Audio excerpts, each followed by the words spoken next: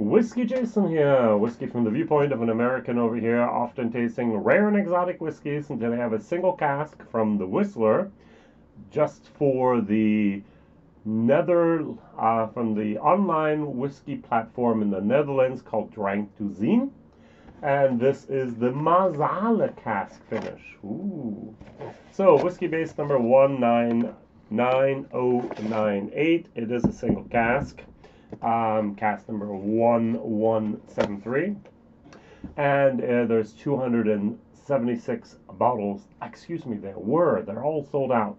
65 euros basically is what we paid for this, and this is almost 9 years in ex-Bourbon, probably Cooley, and then 10 months of a finish in Marsala cask finish. Interesting. So Marsala and I are not the best of friends. So sorry to mention that. I don't think there's been ever a whiskey where I went, wow, I love it, where there's been a Marsala cask involved. Marsala is a very dry, strong red wine from Italy. And yeah, sometimes it's a little bit too much. So what am I going to compare it to? Of course, I still have my nice little, this is the 4th video in the series here. Get rid of this if I may. This is the natural cask, 7-year-old Whistler. This is 59%. Here we have 58.25. So, nothing else I can talk about here. I can just talk about it sold out. It was 65 euros. And it matured for 9 years in the ex-Bourbon cask before it received 10 months of a finish in the ex-Marsala Fässan. I don't know if it was actually a European oak or a American oak. I don't know. 56.25. So, ooh, 56.25. Whiskybase has made a mistake. They said it's 58. It's 56.25. Says so on the bottle. No, it says 58 here. Let's see what it says on the side here. It says 58 as well. So the mistake is actually on the website from DrankDozijn. The Marsala cask has 58, not 56 as they say. Wow. But down below in the table they have it correct. Just in the description they have it wrong. We can live with that. Alright, I love this one. I'm not really sure if I like that one. I am going to do a blind tasting. I don't know if I'm going to be able to do it back-to-back with my German video where I take all 5 of these whiskeys and I'm going to rank them blind and then reveal them. I hope this wins. I think the 5-year-old Oloroso will be then in the 4th place. This is probably going to be 3rd, and then 1st and 2nd place are going to be between the Grand Cru red wine and the Moscatel from Portugal. I think the Moscatel should win, and the Grand Cru should be 2nd. I really like both of those. Let's talk about this. Now, the Grand Cru and the Moscatel is for me as if you took a feather and you started very, very lightly, maybe doing some type of artistry on our walls, yeah? Now this actually takes this big old brush, like a paintbrush, and slops on that Marsala cask finish and really just almost, personal opinion, almost overdoes it. There's a lot more of that red currants. There's a lot more of that blackberries, not raspberry, blackberries in here. There's a lot more of that tannin, that oak moment going on here.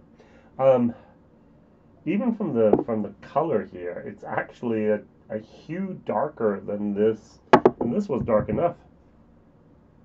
And the alcohol pops a little bit more. It is 58.25. Here we have 59. The 59 is actually more, it's younger and a little bit better integrated. This has a little bit more of an edge to it. Alright, let's try this. Actually, at the cask strength, 58.25%, this is the best. The more water you put in it, the more tannins appear, more of a dryness on the side of my mouth actually happens.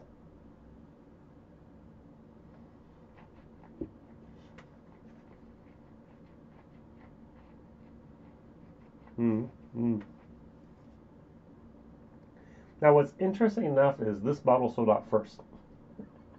This actually seems to be exactly the flavor profile many people are looking for a good finished whiskey.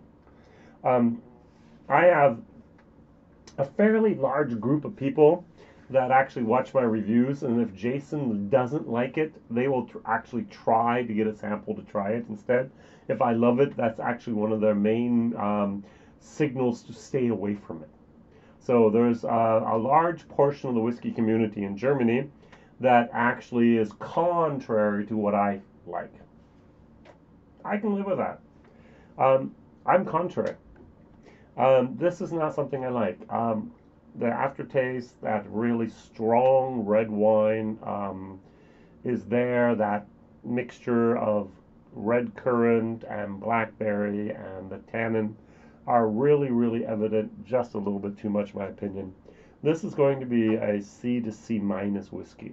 Value for money? C minus, in my opinion. Would I be willing to buy another bottle of this? No, I'm not.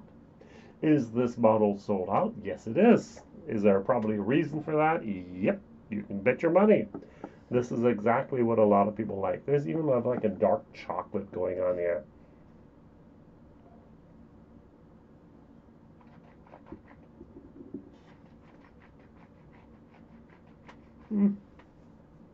No. Yeah, oh, no. It bites a little bit at the end. There's a little bit of a harshness going on there for me with the water. That Marsala moment, I must thank a friend of mine. He actually works at Kirsch Import now. His name is Andre Haberecht. And he gave me a bottle of Marsala. Said, hey, Jason, here. He actually spent the night once at our place. We had a great time together. And I said, thank you very much. I opened the bottle. I was like, whoa, this stuff is way too strong for me. It's way too intense. Even with water, I was like, oh. Not my favorite bottle of wine, Marsala. I don't know if you tried it before, but that stuff is intensive, in my opinion. I do like a good dry red wine, a Bordeaux, a Cabernet Sauvignon, and so on. Absolute my thing. Marsala is taking a little bit to the extreme. And this does it too. As I said, it's not the feather touching the canvas here. It's actually someone using a big fat old brush to just paint very broad strokes with it. And I don't like this color. That's my problem. All right, so my question of the day. Oh, I get to drink a little bit of this before I go.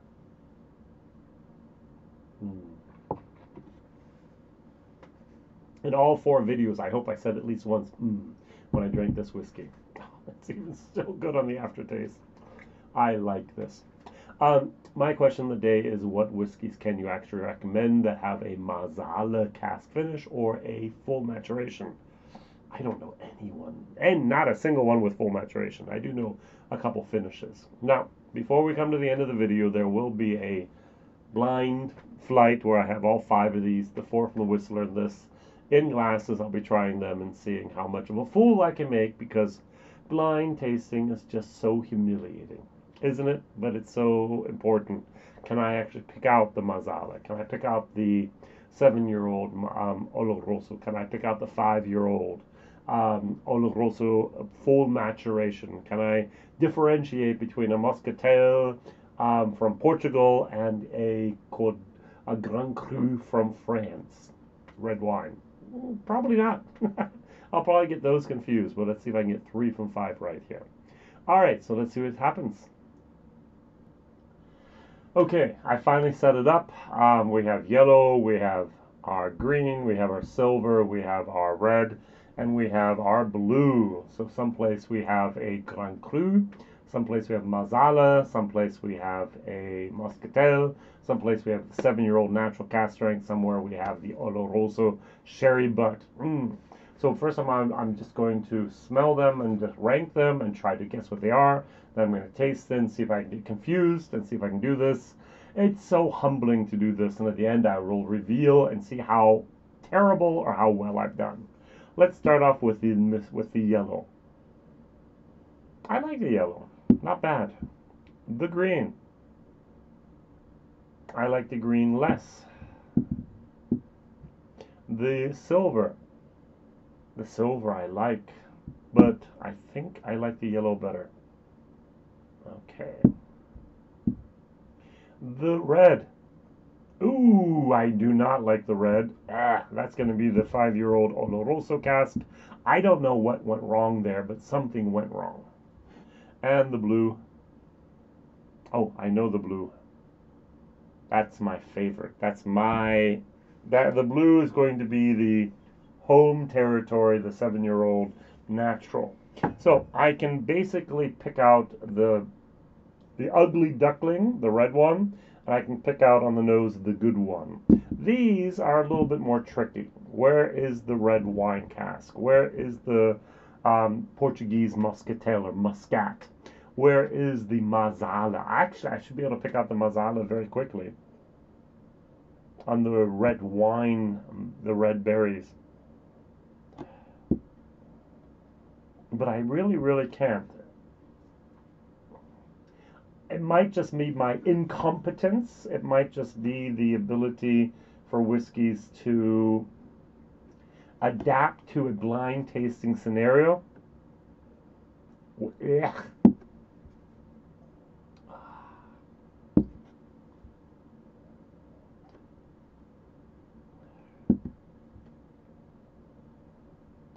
Okay, I'm going to leave it like this. The blue, love. The red I hate, and the yellow is a little bit before the silver and the green. Alright, so I guess I have to taste it.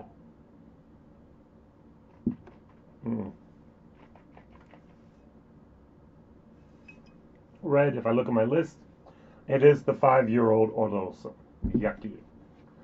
So let's put the bottle in front of the glass and just keep it like that. The winner.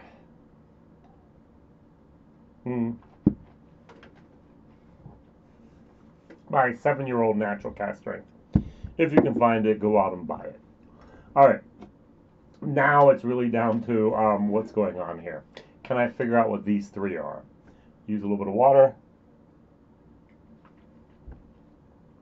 Alright, let's start off the back with the green one.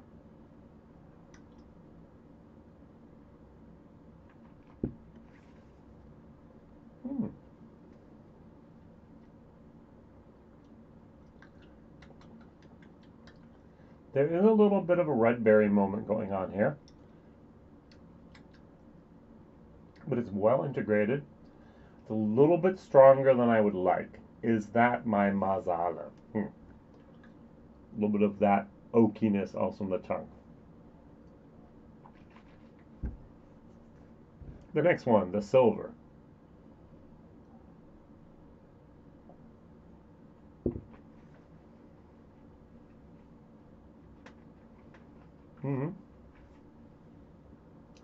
Now, silver has more heat.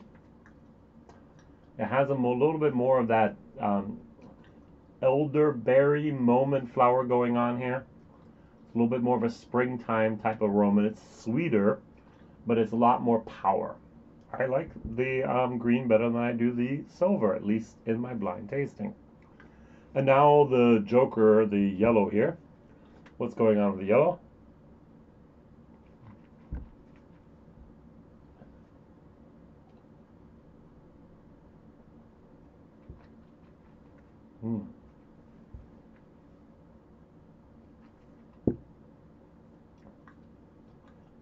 The yellow has some definite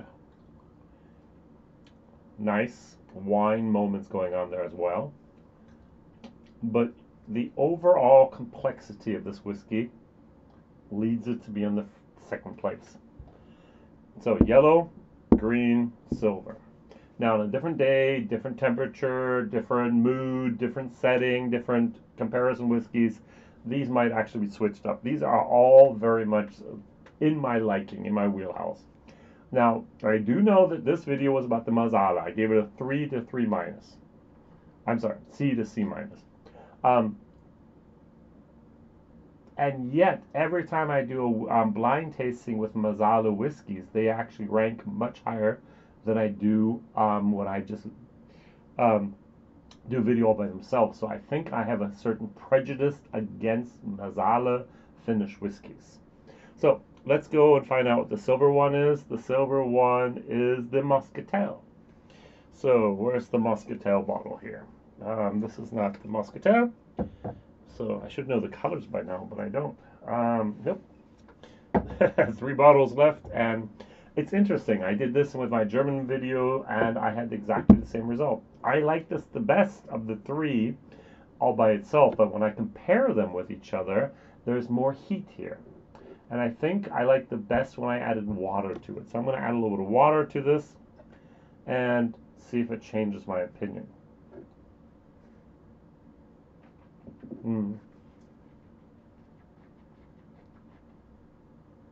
Knowing what it is and adding that little bit of water, bringing down, this is 59.3%, bringing it down to about 55%. It makes this a good whiskey, but 59.3, bringing in the heat, a little bit too much for me. All right, position bronze, the green one. The green one is going to be my Grand Cru wine. Exactly the same ranking I gave in my German video, by the way. And so now the Grand Cru wine did not surprise me. I expected exactly where it is, but the thing that really surprised me is how well the Marsala casks do in the blind challenge. I apparently have definitely a prejudice against Marsala. But every single, I've done this like 3 times so far that I've had blind whiskey. I've had 4 or 5 whiskeys. The Marsala cask in the video actually lost. And then I do blind tasting and it's in position 1 or 2. Now, this is better, but this won. And the really weird thing is it's exactly the same results I had with my German video. Yep, I do get a little bit more of that Marsala, but I like it. And this is the one that sold out. This one is not sold out. This definitely is not sold out. This is sold out. So apparently when I taste the whiskeys and don't know what's in it,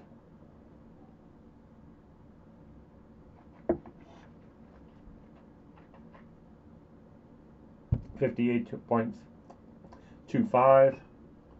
59.5, 59.3, and the 60.55. Yeah, what can we say? The prejudice, Jason. Now, what we can take basically many different results here. The first result is this is not a whiskey the world needs. This is a whiskey which I'm going to miss. These are polar opposites, in my opinion.